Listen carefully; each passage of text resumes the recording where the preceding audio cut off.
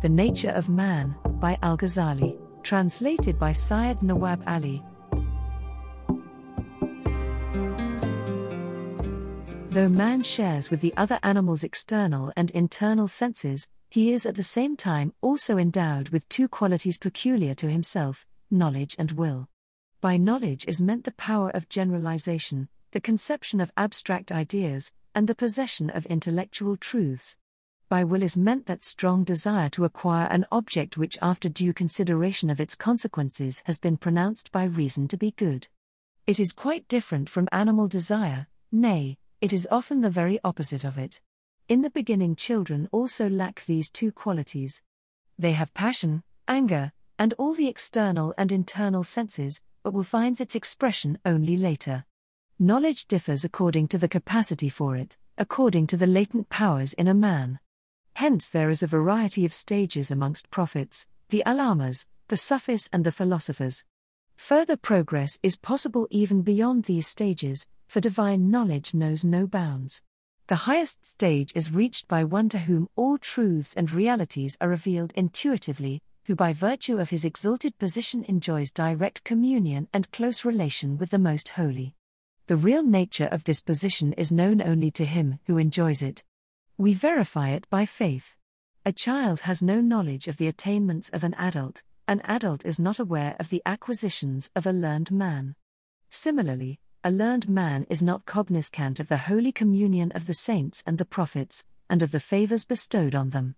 Although the divine blessings descend freely, those are fit recipients of them, whose hearts are pure and wholly devoted to him. Verily, says the Hadith, the desire of the virtuous is to hold communion with me, and I long to look at them.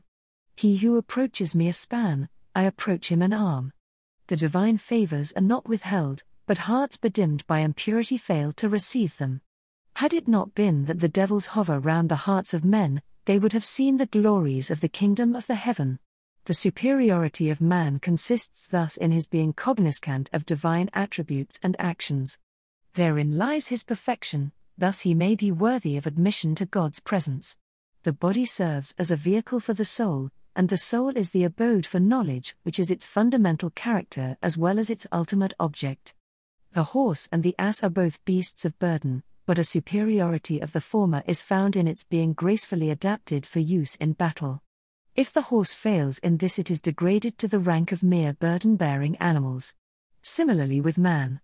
In certain qualities man resembles a horse and an ass, but his distinguishing trait is his participation in the nature of the angels, for he holds a middle position between the beast and the angel. Considering the mode of his nourishment and growth, he is found to belong to the vegetable world. Considering his power of movement and impulses, he is a denizen of the animal kingdom. The distinguishing quality of knowledge lifts him up to the celestial world.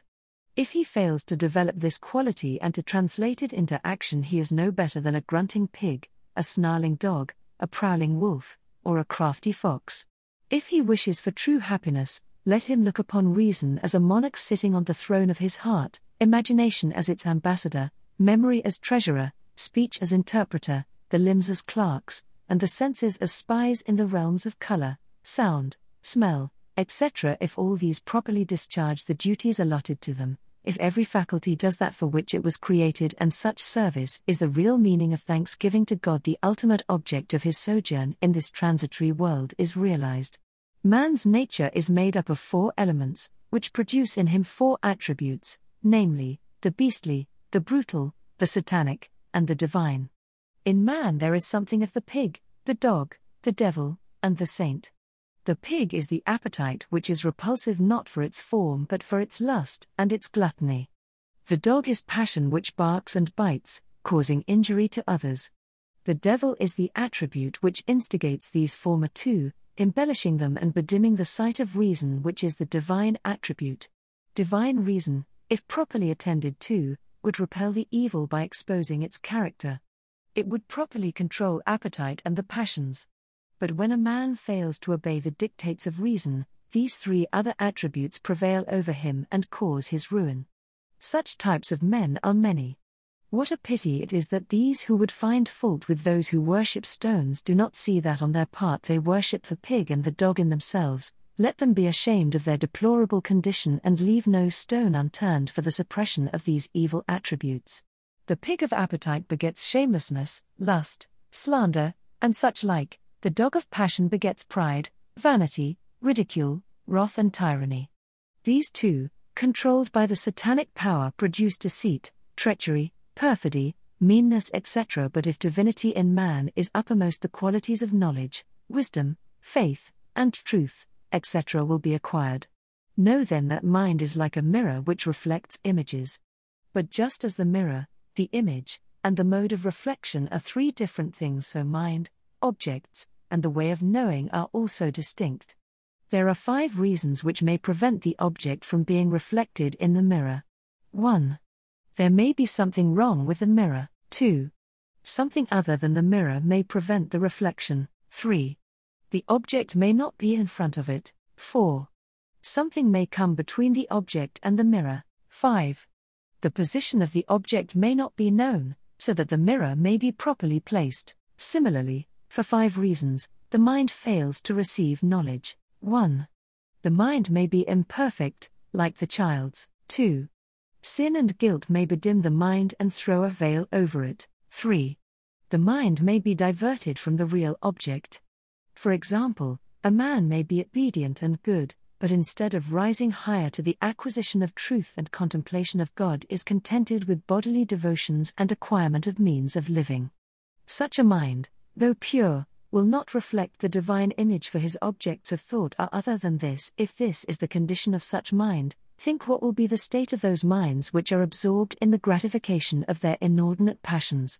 4. An external screen may, as it were, come before the objects. Sometimes a man who has subjugated his passions still through blind imitation or prejudice fails to know the truth. Such types are found amongst the votaries of the Kalam. Even many virtuous men also fall a prey to it and blindly stick to their dogmas. 5. There may be ignorance of the means for the acquisition of truth. Thus, for illustration, a man wants to see his back in a mirror. If he places the mirror before his eyes, he fails to see his back. If he keeps it facing his back, it will still be out of sight. Let him then take another mirror and place one before his eyes and the other facing his back in such a position that the image of the latter is reflected in the former. Thus he will be able to see his back. Similarly, the knowledge of the proper means is a key to the knowledge of the unknown from the known. The divine dispensation is liberal in the distribution of its bounties, but for reasons mentioned above, minds fail to profit by them. For human minds partake of the nature of the divine, and the capacity to apprehend truth is innate. The Quran says, "Surely we offered the trust to the heavens and the earth and the mountains, but they declined to bear it up and were afraid of it, and man took it up. Surely he is not just to himself, and is ignorant." In this passage, the innate capacity of man is hinted at and refers to the secret power of knowing God, latent in human minds, by virtue of which they have preference over other objects and the universe. The Prophet says, "Every child is born in the right state, fitrot, but his parents make him a Jew, a Christian, or a Magian." And again, "Had it not been that evil spirits hover round the hearts of the sons of Adam, they would have seen the kingdom of heaven." Ibn Umar reports that the Prophet was once asked as to where God is found, either on earth or in heaven. "He is in the hearts of his faithful servants," replied the Prophet.